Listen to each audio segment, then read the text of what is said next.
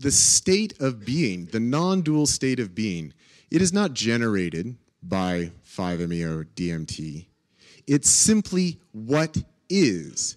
It's what you experience when you get the ego out of the way, because that's all that there is.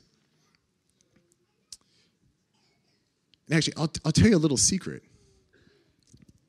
The only thing that is, and I use the big G word, the only thing that is God. It's the one and only thing that actually exists. So that's all of you.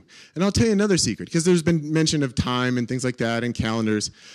The only time that is of any relevance or any significance at all, can you guess? It's right now.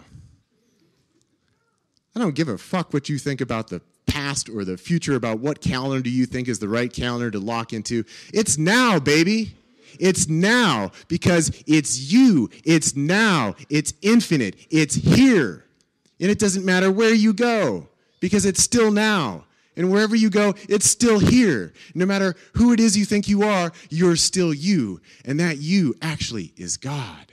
That's all that there is. So when the ego gets out of the way, that's able to happen. And here's the thing. The ego, all these spiritual traditions, they're all trying to get the ego out of the way, get the ego out of the way. But there's something really interesting that happens once the ego gets out of the way. If you can really maintain that, guess who wants to get in? Yeah. Somebody else wants to get in. Reality. God.